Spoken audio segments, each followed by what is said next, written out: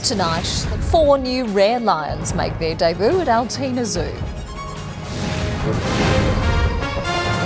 This is Prime7 News at 6 with Natalie Forrest.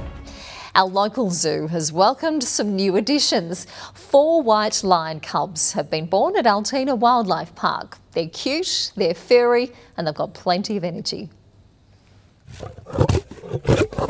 You could forgive new mum Bella for being a little cranky. She's just given birth to 4 new cubs. It seems this little one's quick to learn from mum. But these are no ordinary lion cubs. There's only around 300 white lions left in the world, and 6 of them live right here in the Riverina.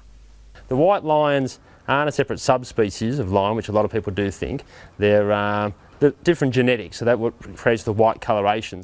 When we first found them, we were practically jumping up and down, so very exciting for Altina Wildlife Park. And for good reason too. The wildlife park's waited years for this day.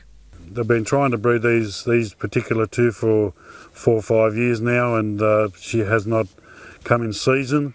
Looking after this lot's not easy. Bella needs plenty of energy to keep up with her cubs. So we're keeping Bella's diet nice and high, so she's getting 3 kilos of meat every day to keep her milk supply up to these 4 cubs, being such a large litter.